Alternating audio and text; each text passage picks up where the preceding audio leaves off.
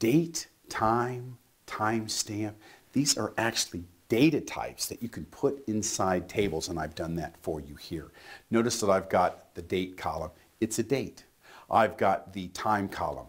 It's a time with 6 milliseconds. I've got the time zone, and it's a time 6 with time zone. So it's going to track where you're inserting or where you're reading data from, and it's going to include the time zone that you're in. So someone who's in Chicago is going to see a little bit of a different time than from someone from Ohio. They're going to see it in the perspective of their current time. Now, I've also got a timestamp with a 6 milliseconds and a time zone, which is a timestamp 6 with time zone. So as you look at these data types, you'll often see that they either include or do not include the time zone. And all of that is established when the table is created. Focus on the blue, and you can see I've got a time column, which is a time open paren 6.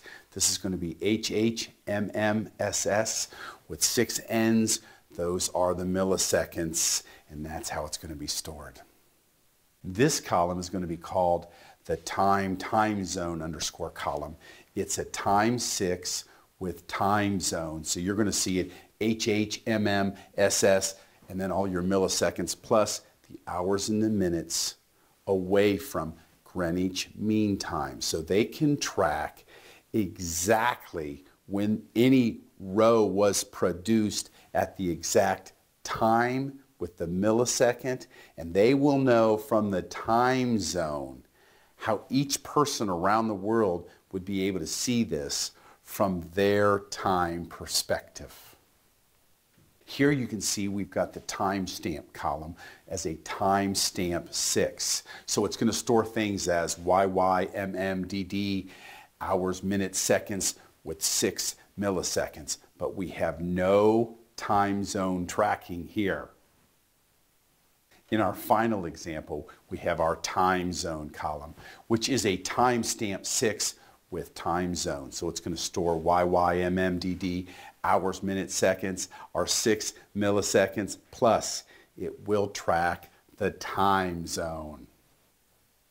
Just in case you really want to be accurate, this is exactly how Teradata is going to store things in a number of bytes internally.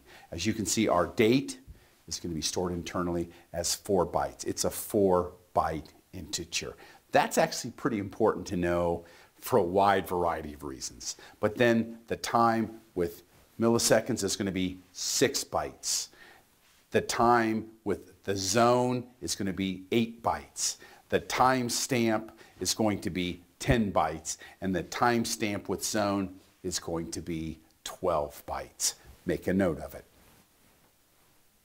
This lesson is brought to you by Coffing Data Warehousing. Serving the data warehousing needs of the world for 20 years. Check out coffingdw.com for more information. Hi, this is Tom Coffing. Thank you so much for watching the video. Please hit subscribe to make sure you are kept up to date on all our videos.